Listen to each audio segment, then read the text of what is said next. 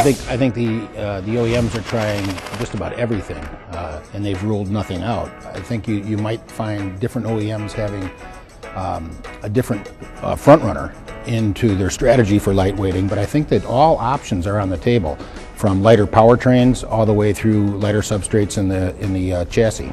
Consumers are now getting more and more discerning in which vehicles that they will go ahead and buy, and they're not just looking for the sticker price. They're looking for the cost of maintenance of that vehicle through the lifetime of the vehicle. So cost is still the primary driver. In the same vein, OEMs know that they're not going to be able to get 1,000 pounds of vehicle out without having some sort of cost penalty, especially in the beginning when they're changing their processes and they're changing to these new substrates.